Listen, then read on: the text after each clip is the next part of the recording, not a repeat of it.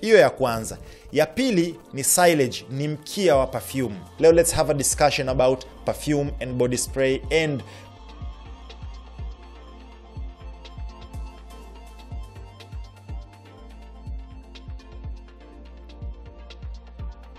perfumes.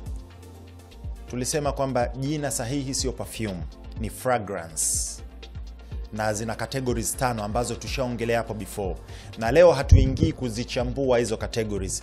Lakini leo tunataka tufanye discussion wana fuse.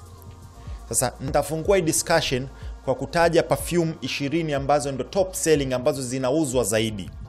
Alafu tu discuss perfume kwa ujumla, mnapenda perfume gani, nitakuoneshana perfume ambazo mimi nazipenda.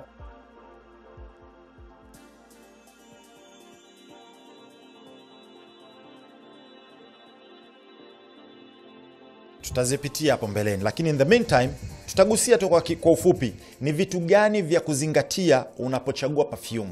Cha kwanza, perfume ni kama chakula.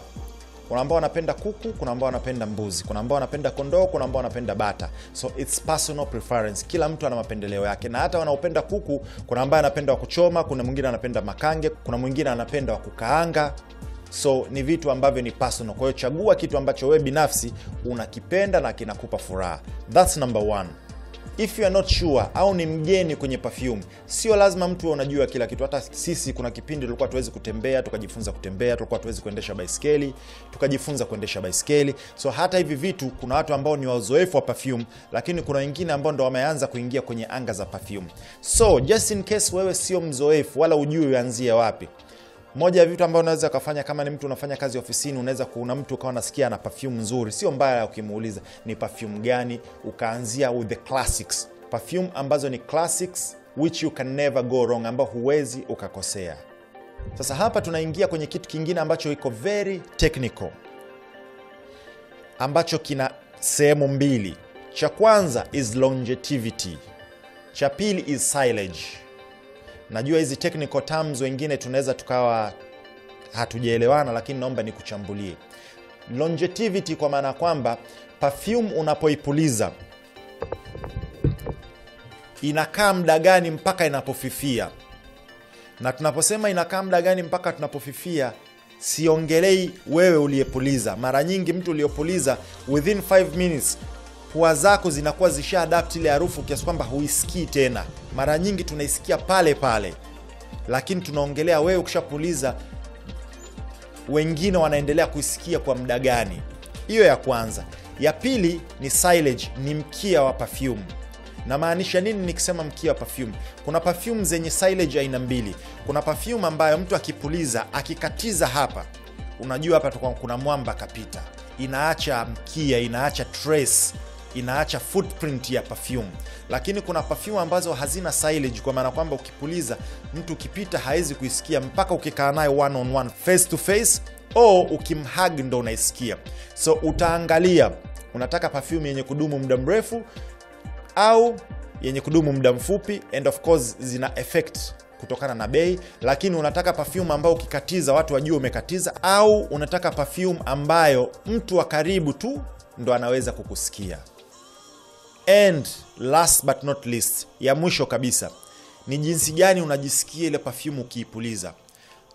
Tukiingia technically, kuna scents au kuna notes. Kuna perfume ambazo zimetengenezwa zina harufu kama ya flower, kuna zingine ambazo zina harufu kama ocean, baharini, kuna ambazo ziko tropical zaidi, kuna ambazo zimetengenezwa zina base ya vitu kama udi, umeona. Sasa hivi ni vitu ambavyo viko very technical, kwa mtumiaji wa kawaida hai make sense kuingia. Cha msingi, angalia umeipenda ile harufu, imekufurahisha, well and good. Does it make you feel good? Inakufanya you're happy ukiipulizia? That's the most important thing.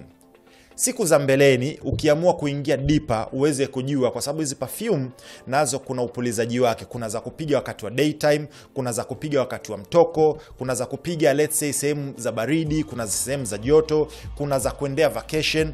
These are more technical terms, lakini at the end of the day, kama uzifahamu, sio lazima uzifahamu, unaweza kaenda kwa mtaalamu anayeuza perfume akakuelimisha. So hizi ni list ya perfume 20 ambazo zinaongoza kwa mauzo duniani. Blue Atlas Atlantis, kuna Sauvage by Dior, kuna DS and Dugas Italian Citrus, kuna Terre de Hermes, kuna Tom Ford Wood. Hii ni Tom Ford ni moja brand ambayo bongo tunaifahamu zaidi. Kuna Byredo's Mr. Marvelous, kuna Blue de Chanel, kuna Frederic Mel Mask Ravager, kuna Aesop. Hii naomba tusaidiane kuitamka. Highwell, I don't know how, sijui unaitamkaje. Naomba wanafuse tusaidiane kuitamka hii. Alafu kuna Kilian Sacred Wood, kuna The Noon Core Forest Lungs. Hii ni moja na sihitaji kwa sababu inajulikana sana. Anyway, Paco Rabanne 1 million. Kuna Burberry Hero, kuna Gentleman by Givenchy, kuna Jean Paul Gaultier Rimmel. Ndo hii hapa, one of my perfumes ambao naitumia hii hapa. Bonge moja perfume, at least kwangu mimi naipenda. Japo pia iko kwenye list ya top 20 most selling perfumes in the world. Kuna Club de Nuit Intense, kuna Dolce & Gabbana The One, kuna Maison Margiela Replica by the Fireplace. Bonge moja perfume hii hapa, Victor and Rolf Spice Bombs Extreme. Kuna 8 and Bob. This is my favorite perfume, Mont Blanc Legend.